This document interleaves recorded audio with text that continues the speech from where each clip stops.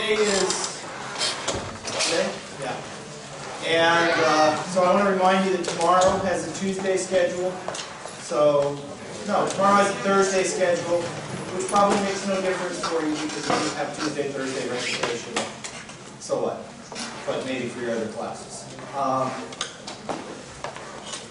want to remind you also that there's still a web assign that's due on Wednesday or Tuesday night if you want. And I will put up another one probably tomorrow that will be short, that will be due the Wednesday after Thanksgiving. So it will be short because it's short. Any other announcements I need to make? I don't think so. No. Okay, so what we were doing last time. Okay, so we're doing differential equations. And in particular, last time, we had talked about direction fields and Euler's method and ways of approximating solutions.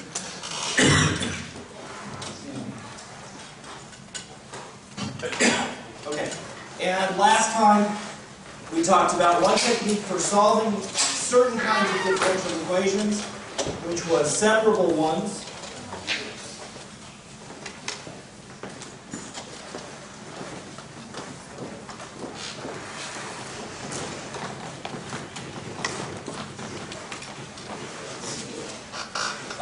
Which is a relatively straightforward technique, which says that if we have an equation of the form dy dx is some function of x over some function of y, which obviously it doesn't need to be over, it can be a product. So if you can sort of separate the x's from the y's, then you rewrite it by putting the y's on one side and integrating, and putting the x's on the other side and integrating. And then that just gives you a function g of y is some f of y plus c, and then you solve. Assuming you can. All right, so for separable equations, this is pretty straightforward. We did a few examples of this last time. Maybe the simplest separable equation.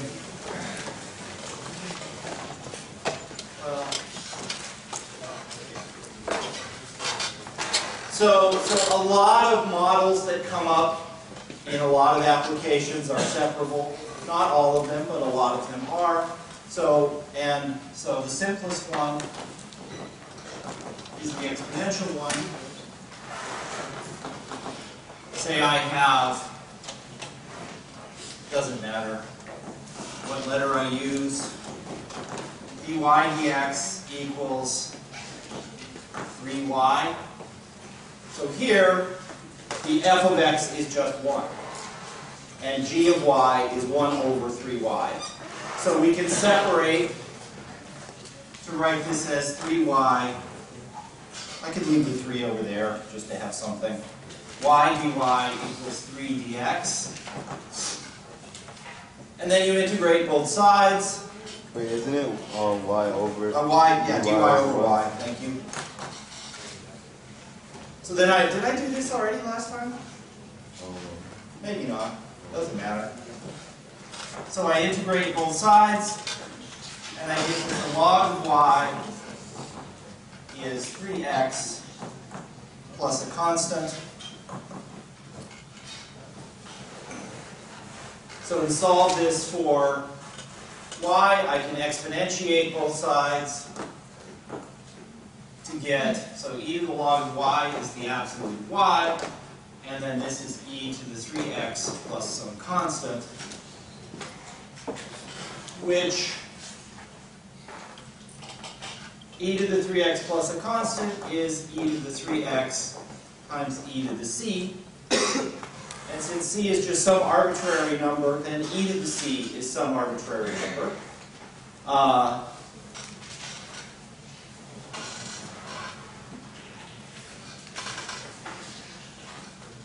And so I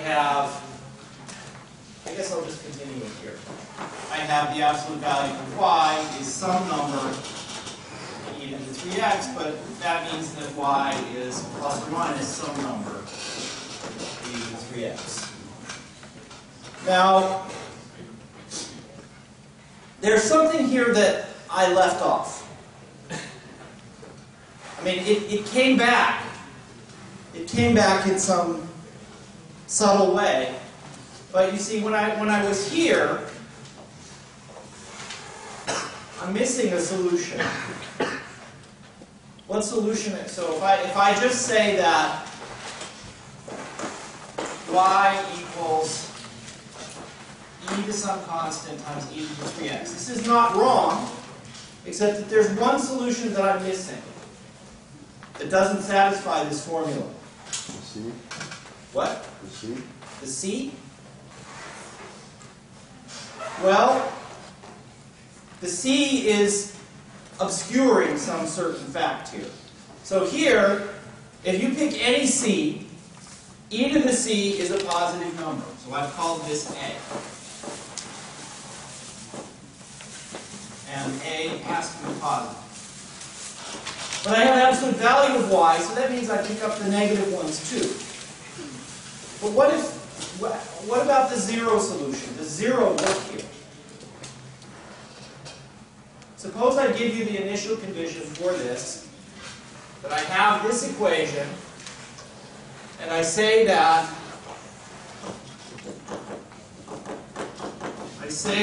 at time 0, I've got nothing. Then what value of c works for this? None of them. Right? There's no value of c that will make this work. Except minus infinity, but minus infinity is not much of a number.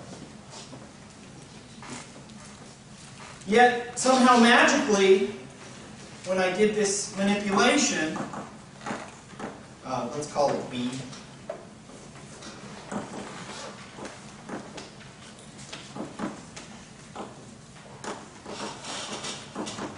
It came back because I could take B equals 0. That doesn't always happen. What went wrong? Where did this zero solution go?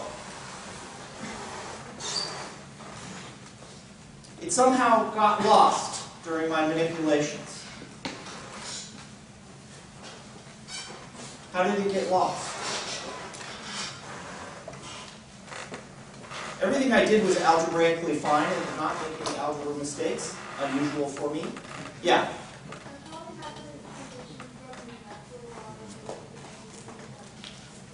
So you think it went here?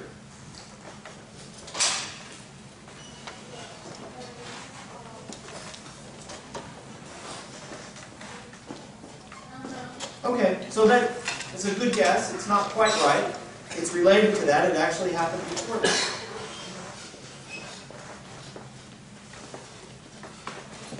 So think about what I'm saying. What if y of 0 is 0?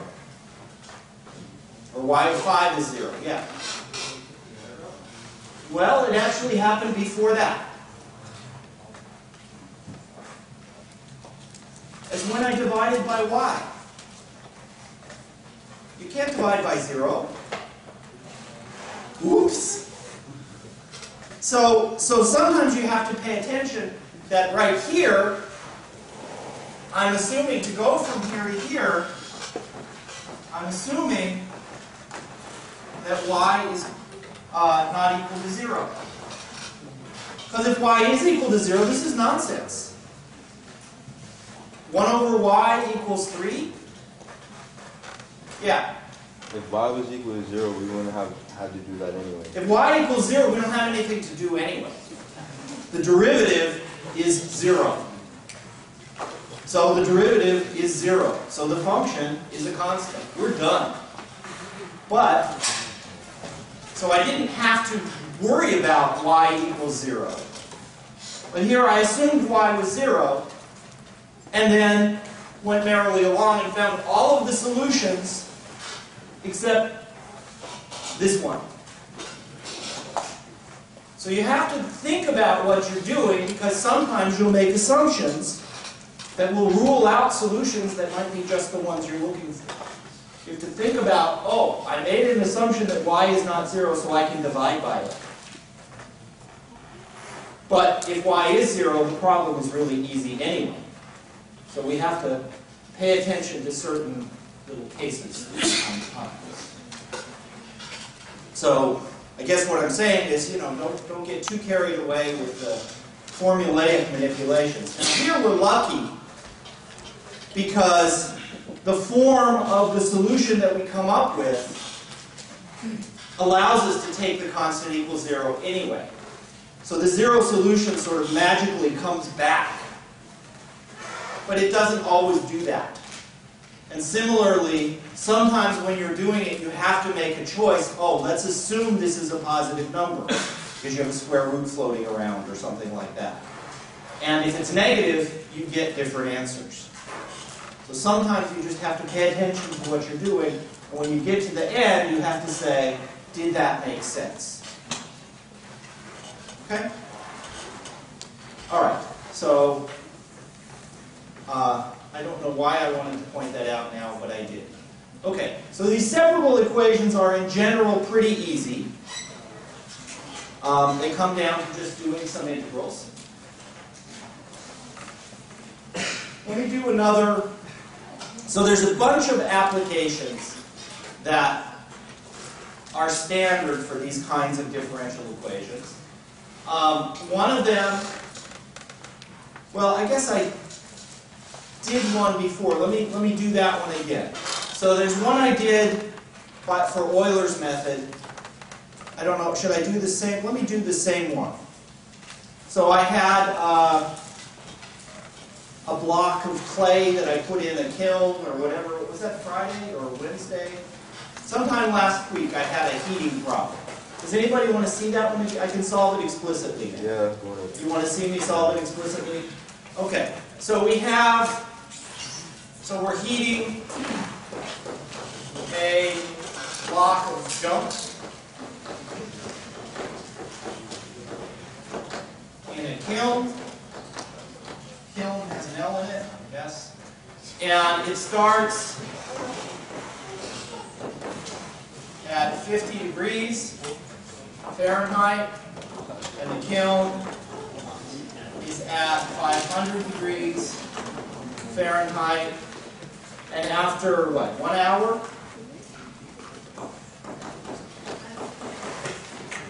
The temperature is, what, 100? Is that what I did last time? I think so. 100 degrees. So now what's the temperature at 6 hours? Or maybe, I guess I did 4.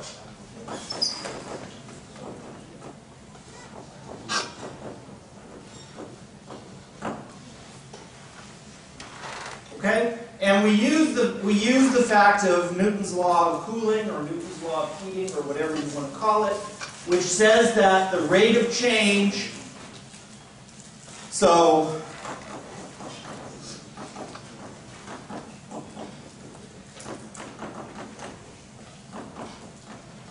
Newton's law of cooling says that, so let's let T of, I guess, H, so let's let H be the hours, T of H be the temperature of the clay. Well, it won't be clay once it gets to that temperature, but of the stuff. And Newton's law of cooling says that the rate of change in the temperature of the stuff is proportional to the difference between the current temperature and the ambient temperature.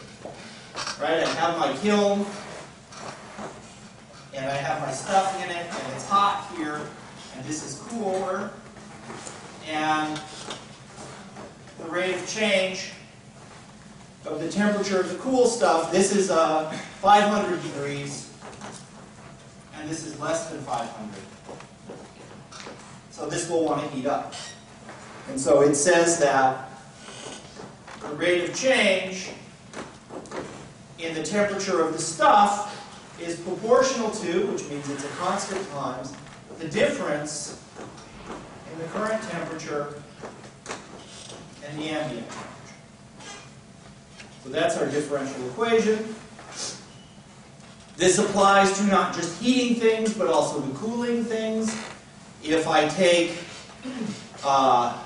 when I take the clay out of the oven and I set it down, so it's now a beautiful bowl.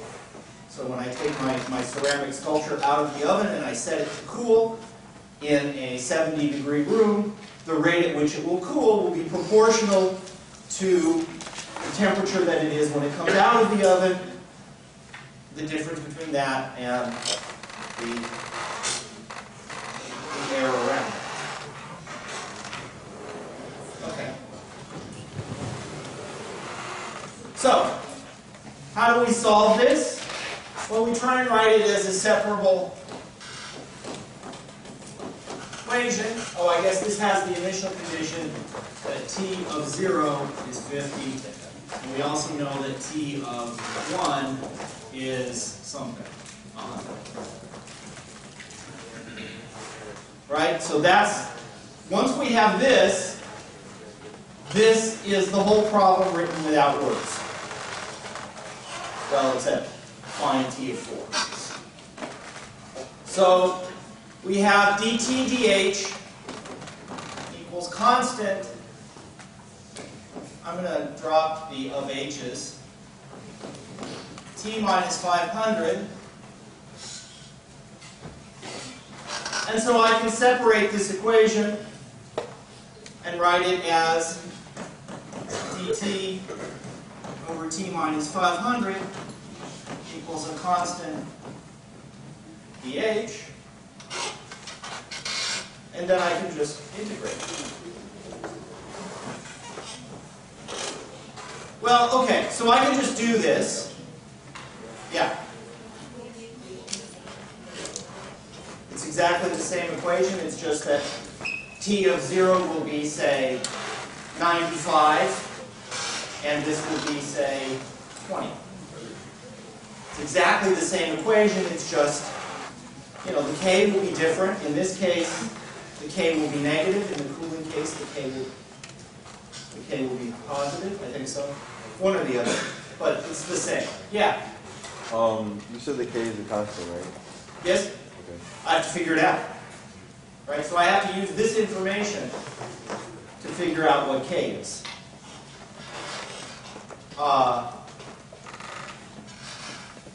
Yeah. So I can do this, or I could also make a substitution if I want and turn it into an equation I already know. So, well, let's do this, and then I'll do it both ways.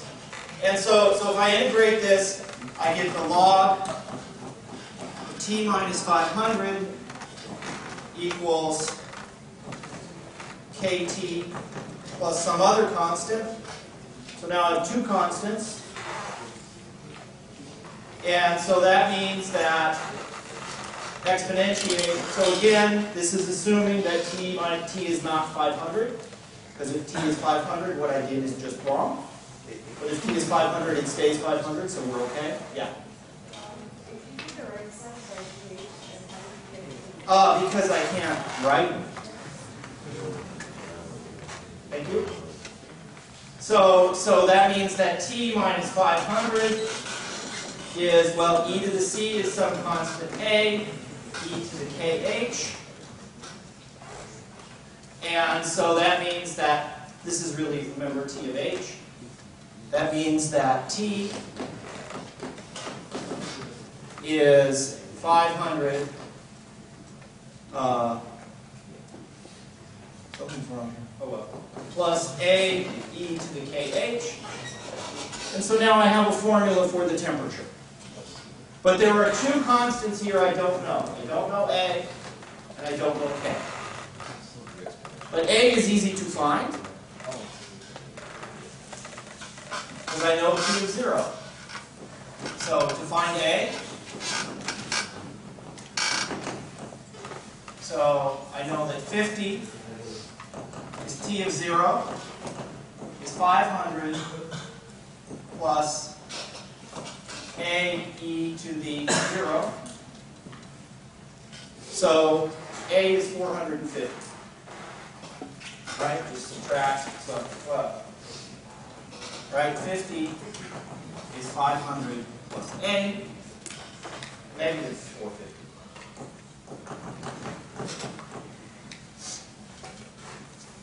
Yes. Okay, so we have that. And now we can find k.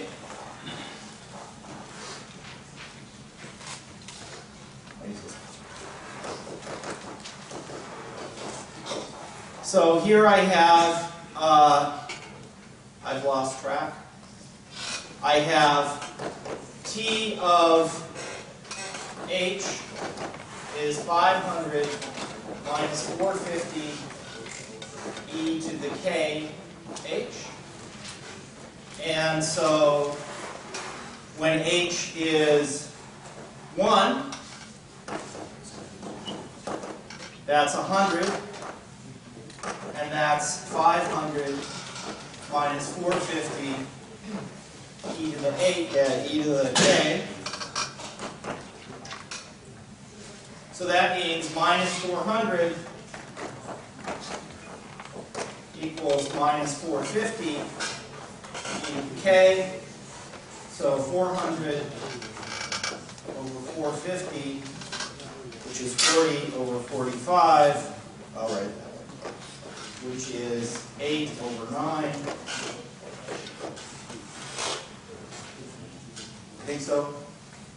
Is e to k. So that means k is the log. K is the log of 8/9. Right? Think so? Yes. Okay, so that means that t of h is now 500 minus 450 e to the log of 8/9 h. So then to figure out what t of, pick your favorite number is, you just plug it. Right? If you want, this is a log of 8/9 is a negative number. And you can manipulate it a little more, but this is good for me. So, some number. So I can't calculate it right now. It's, so I think last time we got something like 260 something. I need to do it with a calculator to see what it is. Okay. Now, really, this is just an exponential growth problem, or this problem is really the same as this problem. The only difference here, instead of going through this business and solving the equation I already solved once, I could just make the substitution u equals t minus 500, or how about let's call it x, because I called it x there. Y. Y equals t minus 500, and that would transform. So let me just point that out.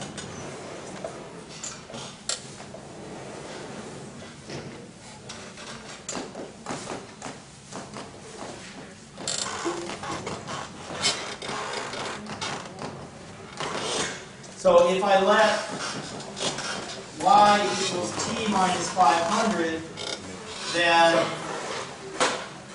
dy dt dh is the same as dt dh.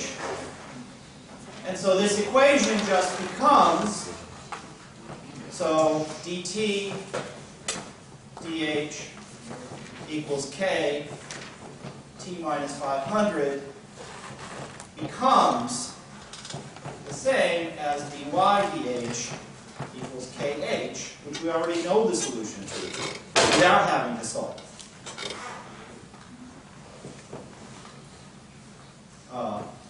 Y equals some constant e to the ky. So a lot of times, by making a substitution, you can transform one variable into another, but you have to remember that your substitution also changes the derivative. Right? So we have to remember to substitute not only for the variable, but also for the derivative. And, you know, it's the same. They're really the same problem exactly.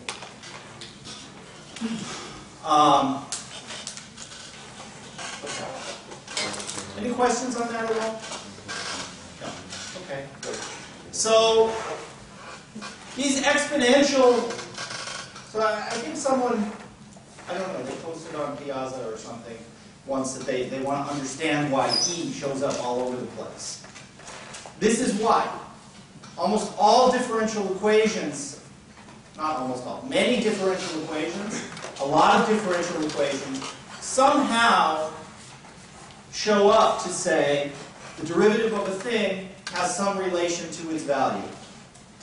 So exponential growth, exponential decay, heating, cooling, a lot of these things have exponentials hiding in them.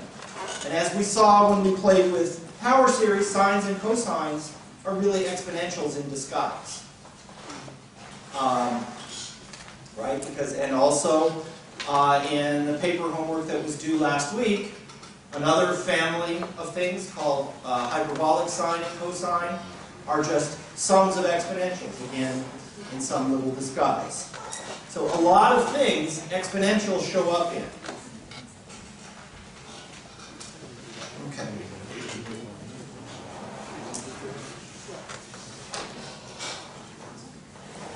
Another typical class of applications that show up in these introductory differential equations are mixing type problems. These are, oh, actually, let me stick to exponentials for just a minute, and then I'll come back. These exponential problems, they model lots of things, right? They model population growth in many cases. They model compound interest. They model motion of a, you know, you have a door on a spring. Then when you shut the door, there's an exponential involved. There's a whole ton of things. So you know what I'm talking about, right? Like in the back, when you close the door, and there's that damper to keep it from slamming. That damper causes it to slow down with an exponential speed. So this exponential stuff shows up in lots of applications. Another standard application would be a mixing kind of problem. So this, let me just say, this short homework that's going to be due next week, there'll be a bunch of application-y kinds of things on it. So you have, say, some tank that's filled with, so I might as well just steal this problem here, 200 kilograms of salt in 5,000 liters of water. So I have some salty water. So I have 200 or 20? I said 20. Okay, so 20 kilograms of salt in 500 liters of water.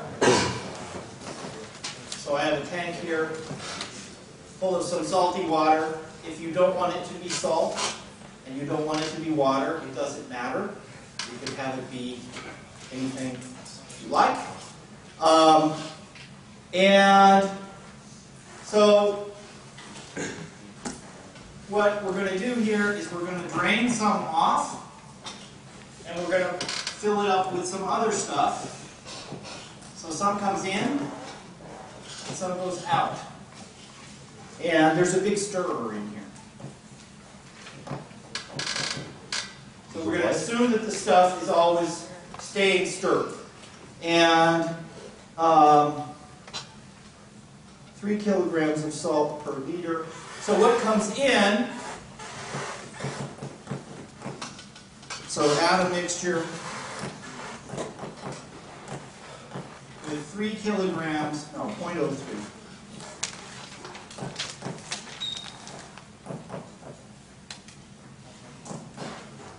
And we're going to take some out at 25, so it comes in at 25 liters per minute.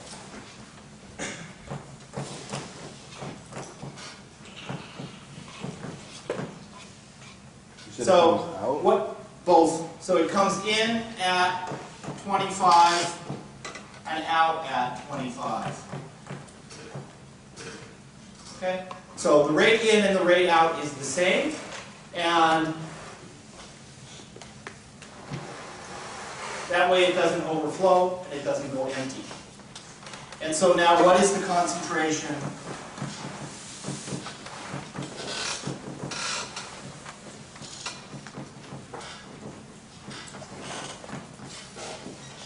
at some time?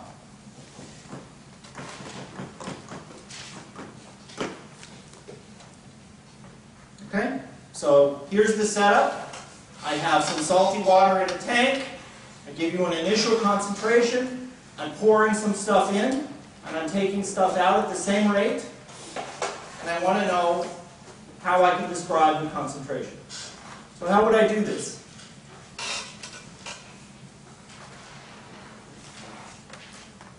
Yeah? You do a differential equation? I would do a differential equation. That's a good start. So what differential equation would I do? Is that right? Over dx equals something. Okay, so when you're doing these problems, if you think back to when you had these word problems in calculus, or the word problems in algebra, or the word problems in whatever, you have to think about what your variables are. So what is it that we want to describe? The concentration. So maybe that should be some variable that we want. This is a function. What does it depend on? Time. So we have to set up our variables.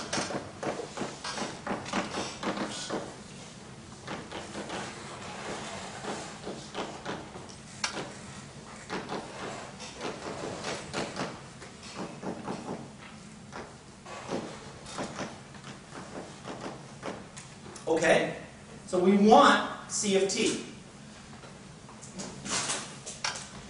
What do we know about it?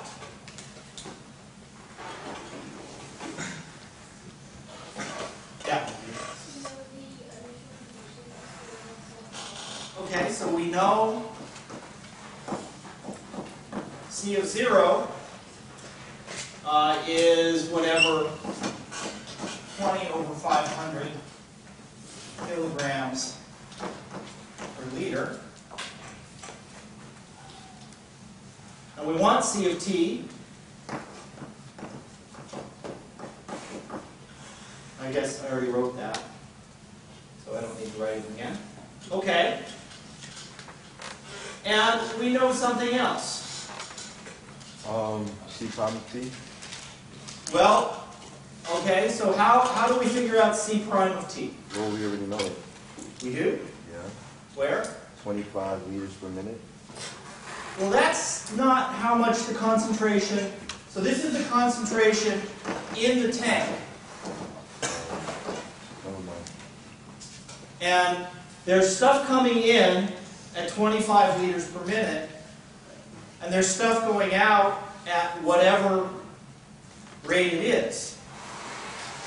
This is 25 liters per minute of something with 3 kilograms per liter. So in fact, this is a little bit misleading. We don't really, it's not easy to write. So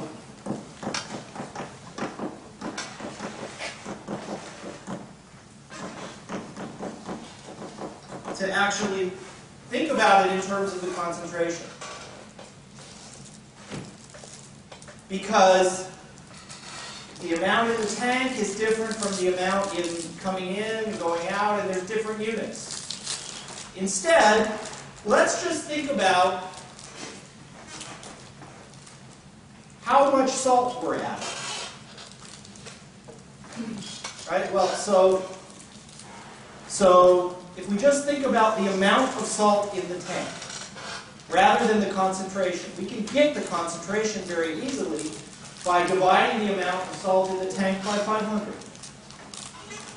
So C is in some sense not the natural variable that we want.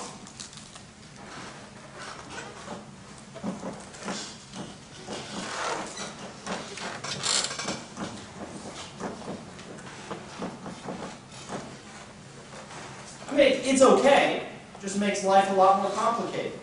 It would be much easier to just forget about concentrations and think about amounts of salt. Because then, the amount of salt in the tank divided by how much there is, well, you have how much you start with, and the rate of change of salt is how much you put in minus how much you take out.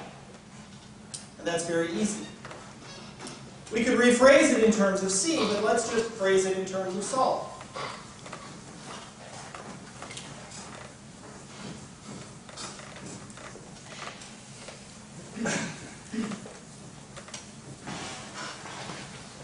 So really our differential equation, let's let S of t equal the amount of salt in the tank. And then the differential equation becomes easy. This is the amount in, or actually the rate,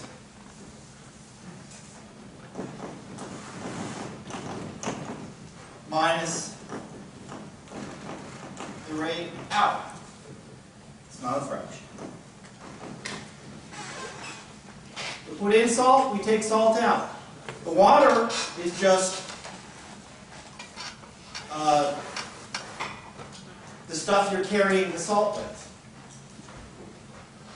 I mean, if you would prefer to rephrase this in terms of, something else, well, it doesn't matter. The water is just the carrier of the salt. And so now we have an easy differential equation. At what rate does the salt come in? How much salt comes in per minute? Well, we're adding 0.3 kilograms per liter at 25 liters per minute. Why did they do 0.3? Should have done 24 liters per minute, and then I could multiply. Oh well. So this is 0.75. Right? So our rate in is 0.03 kilograms per liter at 25 liters per minute. So that means I'm adding 0.75 kilograms of salt per minute.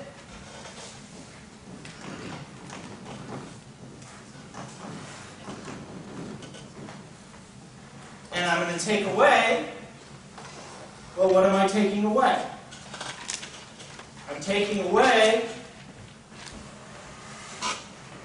I've lost it, somewhere, the same rate. Right, I'm taking away some stuff at 25 liters per minute. How much salt is in the stuff? What? No? I wait an hour and a half. How much salt is in the stuff? I don't know. But what do I know that tells me how much salt there is? There's a variable that I wrote down. 20. It's the concentration, right. Well, what's the concentration? The concentration is the amount of salt divided by 500. So I have some amount of salt, S, in the tank at any given moment. And so its concentration is S over 500. Now, if you want, you can write this in terms of the concentration, but it's sort of a little more natural to think of this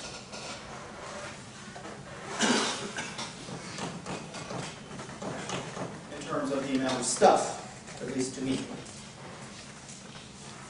So now we have a relatively straightforward. So this is, S of t is in kilograms, and this is in liters, so the units all work. Right, I have kilograms per liter, and liters per minute is kilograms per minute. Kilograms per minute. ds dt, it's the rate of change of salt. So that's kilograms per minute. So the units are all good. We can forget about them now because they all match. So I have ds dt is 0.75 minus 25 over 500 is 50 over 1,000, which is 0.05. Right? Think so?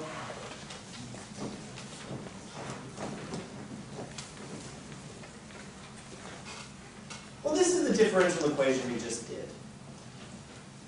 Right?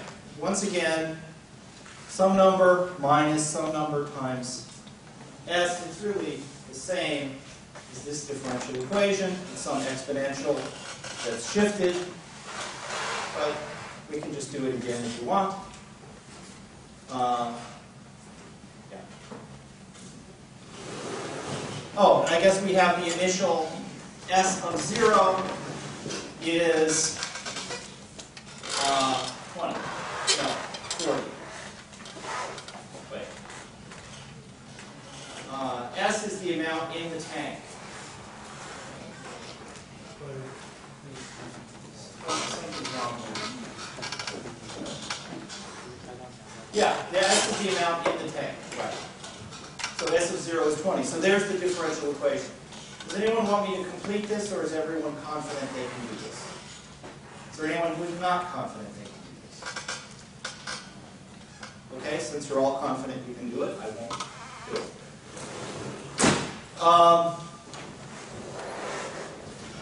Okay, so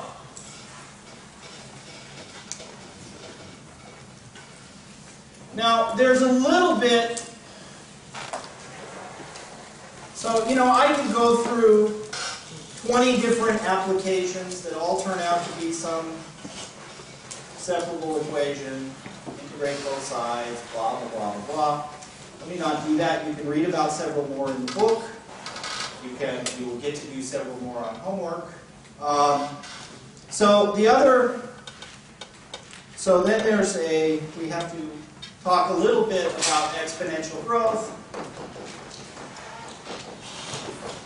which I think everybody has seen a jillion times before, but I have to say a few words about it.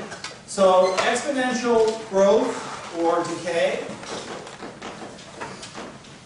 the standard applications that this models are population growth with no constraints. So this is a differential equation like I just did it, let's put a t, so we think of it as modeling time. dy dt is some constant times y, which gives us that y equals a e to kt. So in population growth here, k is usually positive. This is the growth rate, and a is the initial population.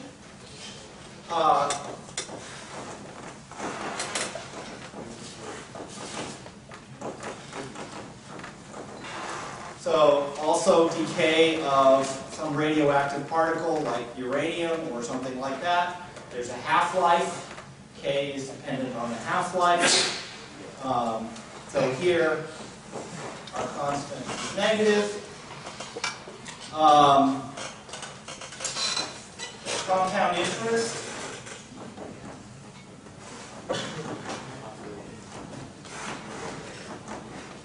You invest some money that's compounded continuously. Again, this is an exponential growth problem. And as we saw, sort of a slight variation is heating, cooling, and sort of mixing. These things, they're not strictly exponentials, they're exponentials from a constant. Right? So the distinction between these guys and these guys is just what you call zero, or what you call your baseline. If we look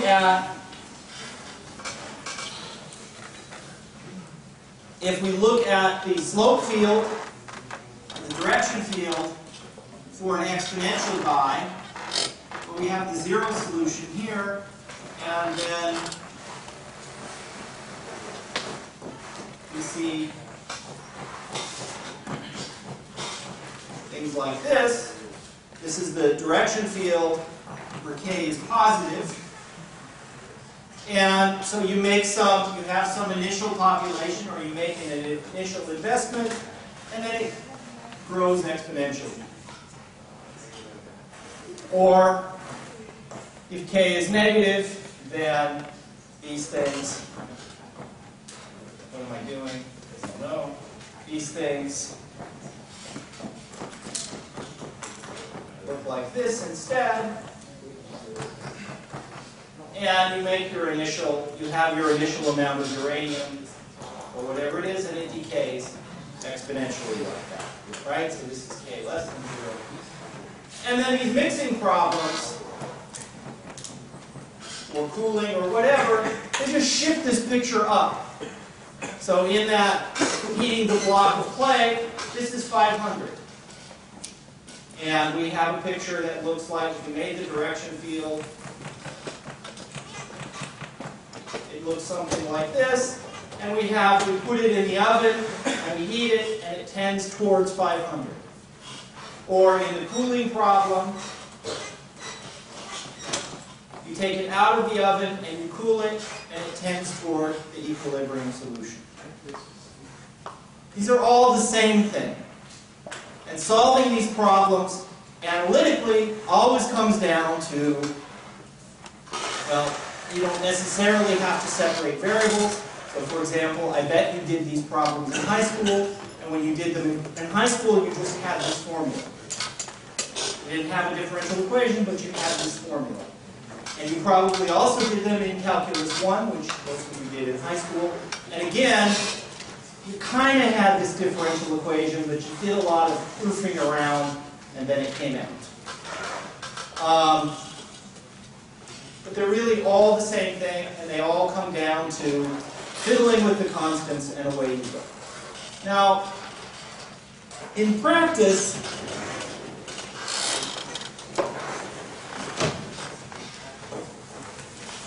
a lot of times you have some kind of an experiment, and you have some data which may grow exponentially, or you believe is some kind of exponential model. So you have some data which fits some sort of what you believe to be exponential line, and then you try and fit a curve of this type to it. And I just want to point out, I'm not going to spend a lot of time on this, because I think you've all done this before.